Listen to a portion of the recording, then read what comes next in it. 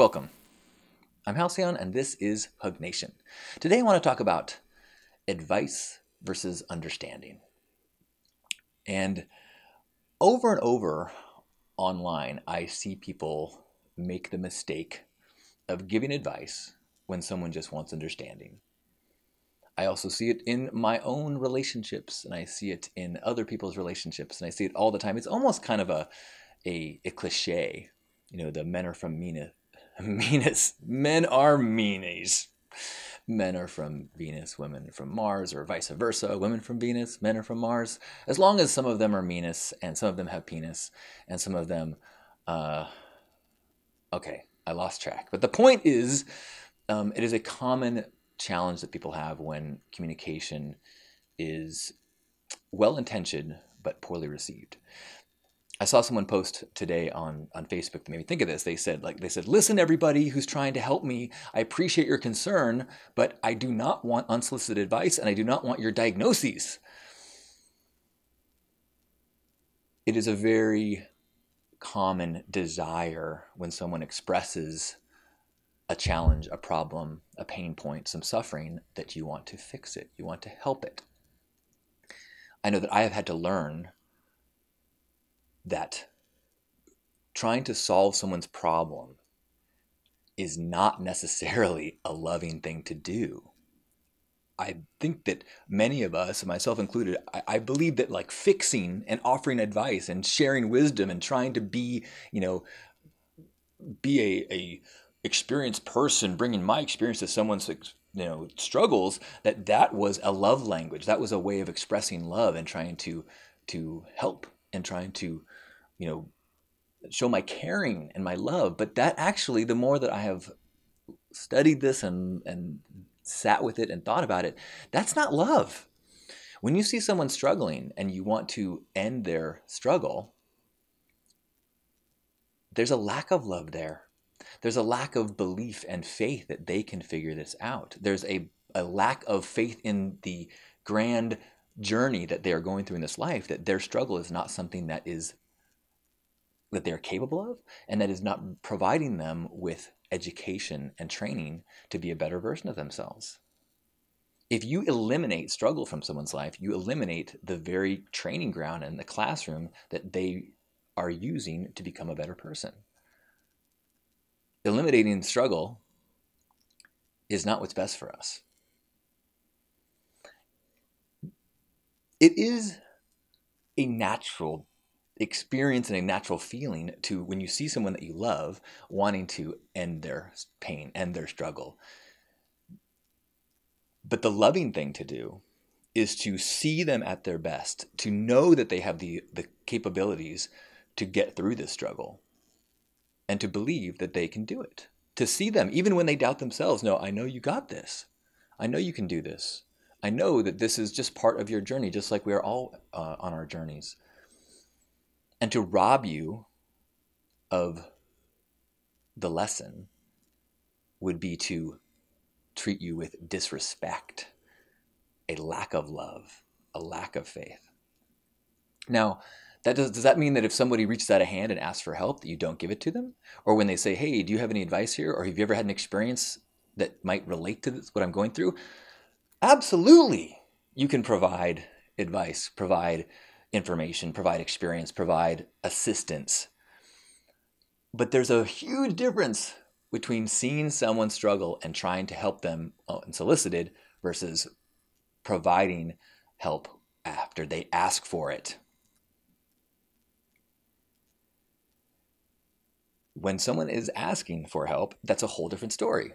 And in fact, it's a good training to start to add that type of verbal consent and request for clarification before you ever give advice or try to help or try to fix. When someone is saying, oh man, I'm so struggling with this and I can't sleep because of this, instead of saying, oh, you know what you should do? Say, that sounds rough. If you want to even go farther, saying, that sounds rough. Is there anything I can do to help? Or, that sounds rough. I once had a similar experience. Would it help if I shared you what helped for me? all of these things are letting the person say, no, it's cool, I'm fine. I'm just going through this. And you go, okay, cool.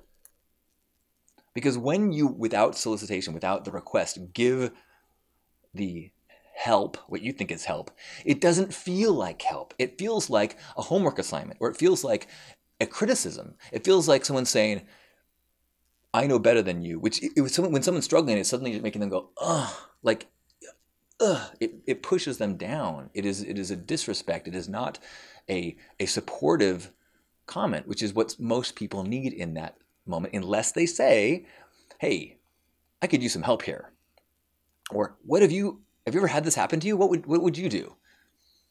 Without that request, that consent for your advice is a criticism. Your advice is a lack of faith. Your advice is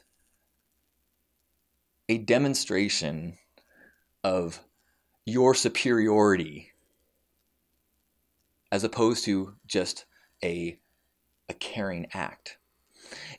What happens very frequently is someone starts to share a struggle, and the person that loves them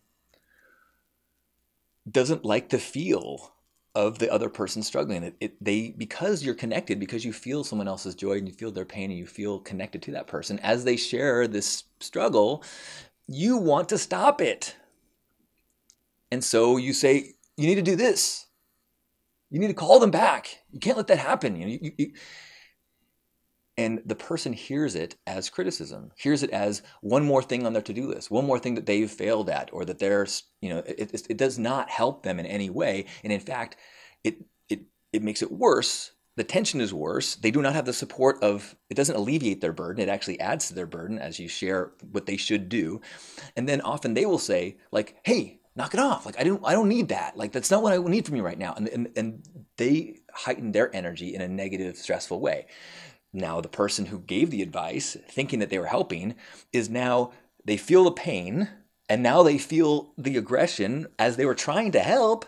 And then they've got this even mounted amount of stress and pain. And because most of us are not really well trained to deal with this, we then spit it back and go, I'm just trying to help you. If you want to, and suddenly you're now fighting about this communication breakdown. Both of you want the other person to feel better. Both of you want peace. Both of you want this struggle to be alleviated. But because of miscommunication as to how we want to be soothed and what kind of methods are helpful, we turn this basic communication of I'm having a struggle that all requires is I hear you having that struggle. I care about you and I believe in you. That's all that's required. But instead we have I'm struggle. You should fix it. Don't tell me what to do. Don't tell me that I can't have it.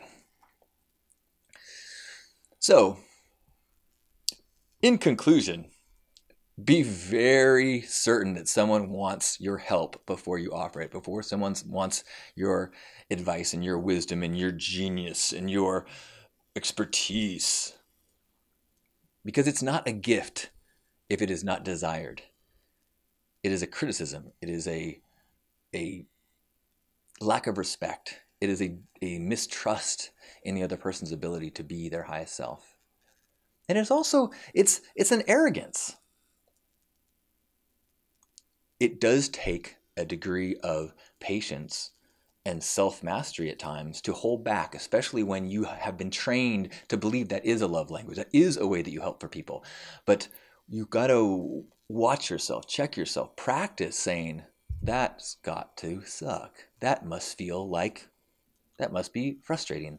That must be incredibly annoying. Is there anything I can do to help? Would you like a hug? Is there anything that I could share of my experiences that might be helpful? But always, if you have a need, doing so from a getting consent. I know it's different than physical consent, but it's energetically the same kind of thing where you think that we're on the same page, but if you're not, a caress is not a gift. Advice is not a gift unless it is desired. So, that being said, I would be open to your advice and your help and your any attempts to alleviate my suffering, should that happen. But maybe just for practice, let's practice our consent and ask me before you tell me what I need to do when I share something online that is a demonstration of a frustration or an expression of a struggle. Because sometimes it's just a matter of saying, hey, look what I'm going through. Even if I say, I got this, just sharing, it's something that's very hard to say, to bite your tongue. But I got this, right? That's all I need to hear. You got this. So let me assure you that whatever you're going through, you got this.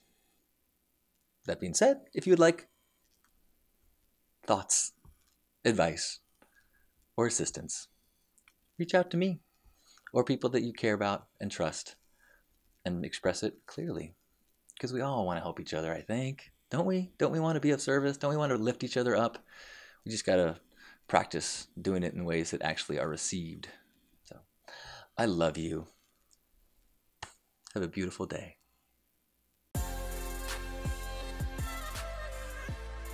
And join us here every Monday live on Facebook at 1 o'clock. Archives usually go up Tuesday on YouTube. And subscribe to the iTunes Hug Nation channel. And now join the new Hug Nation group for accountability and become a Patreon supporter. And I have too many things on this list. And really all I want to do is be your online or real life or conceptual and spiritual friend. I love you. Have a beautiful day.